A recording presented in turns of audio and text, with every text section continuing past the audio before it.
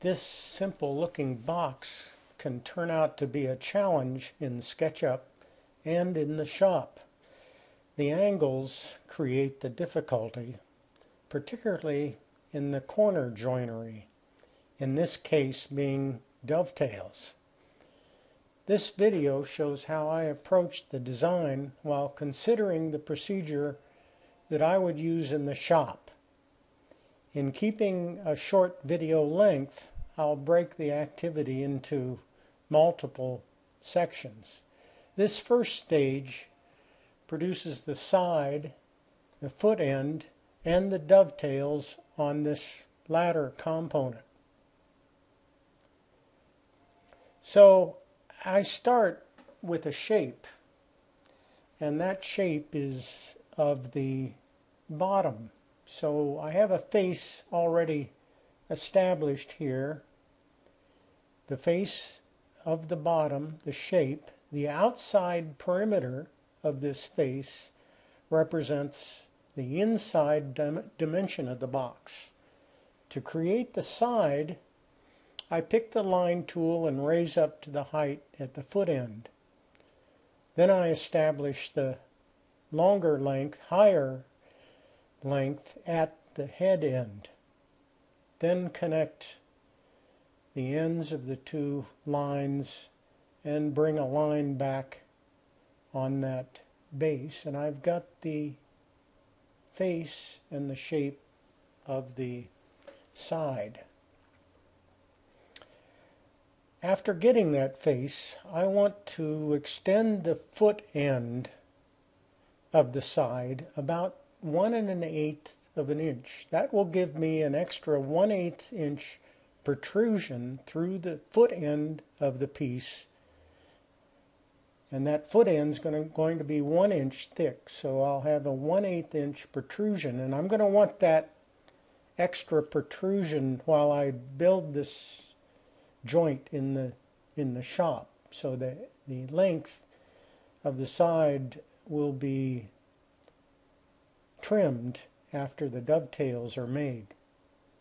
I've made this side a component, and I need to give it its thickness of 1 inch. Using the push-pull tool, bring it out 1 inch thickness.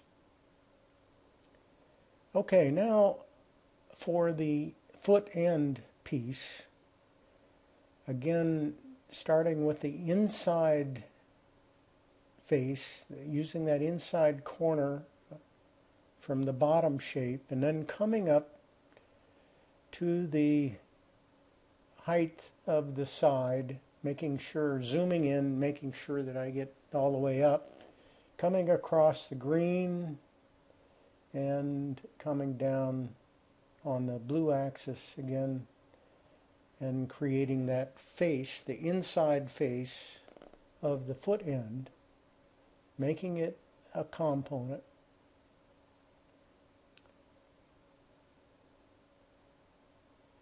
And then giving that component its 1 inch thickness. Now it's not long enough. That end piece needs to come out beyond the outer face of the side, and I want that extension to be 1/8 of an inch extra. So I turn X-ray on, get the push-pull tool, and bring that end out beyond the face 1/8 of an inch. This is these will be the dimensions of my lumber cut in the shop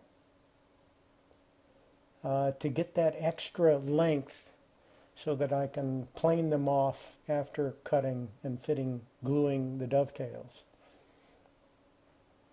Okay, so the dovetails now. And I'm going to edit this. I need to edit the component foot end and draw this line where there's going to be an intersection of the side and the end. Also, I'm going to draw this line on the inside face of the foot end.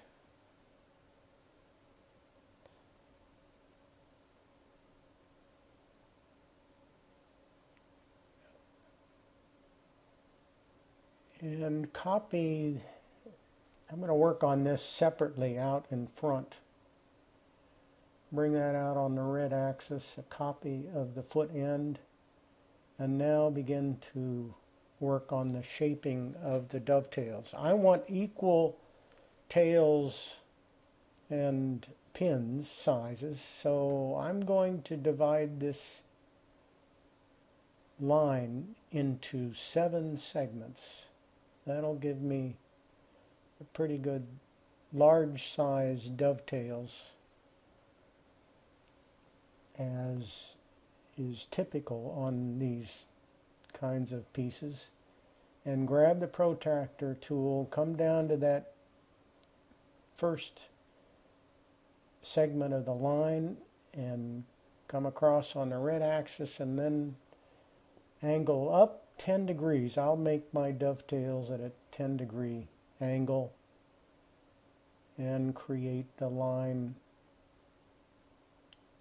Actually, I want the line on the guideline, not on the green axis. So I'm going to delete that extra line there, delete the guideline, come down to the other end of this will be a pin, a dovetail pin shape, and again make this at a 10-degree at the other direction.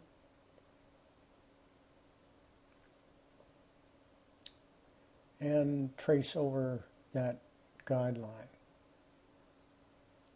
That gives me the shape of the pin, and when I saw this, I'll be hand sawing these. I'm going to saw across on the red axis, flat across there, and I'll saw this on the red axis there. Now it would be nice if I could just push-pull that shape right out of the piece, but that won't work because of the angles of the side. And I'm going to just run a red line out past the inner face of the end, and then where the face intersects that line, there it is, and there's the intersection. I'm going to come across to get that angle, the same angle as on the other face. But notice that on an X-ray now, you can see that the face of that is really too far out because there's an angle, and I need to draw from corner to corner there and delete the extra material. So the push-pull won't work because of this angled side to end connection. Delete those extra lines. Now I've got a nice dovetail shape that can be sawn out, and I'll just get a copy of that pin shape and bring that copy down to the next segment, two segments down, and do that again to finish up an equal spacing of all these pin and socket, equal socket and pin sizes. Now that last copy creates some extra material down there at the bottom edge that needs to be removed with the eraser tool.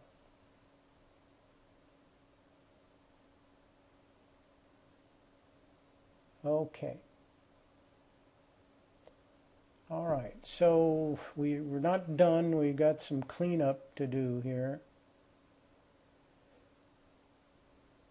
And we may have to go into X-ray mode but let me just delete for the socket. And I'm missing a face. Let me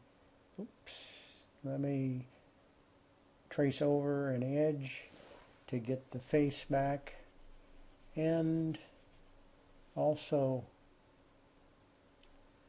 reverse the color. Here's another socket up. Well, there's the pin. Here's the other socket. Let me delete that edge. I've lost that face. Let me trace over an edge to return the face and reverse faces. The last socket is up here at the top, so that I don't lose the faces. Let me just go ahead and draw in this top line. And that's not the red axis, it's this connection, and delete out the socket and change reverse faces. And that pretty much gives us the pin section that I'll cut out first in the shop, and then use that to mark out the side. And in the next video then we'll complete the dovetail joint by making the complementary joinery in the side piece.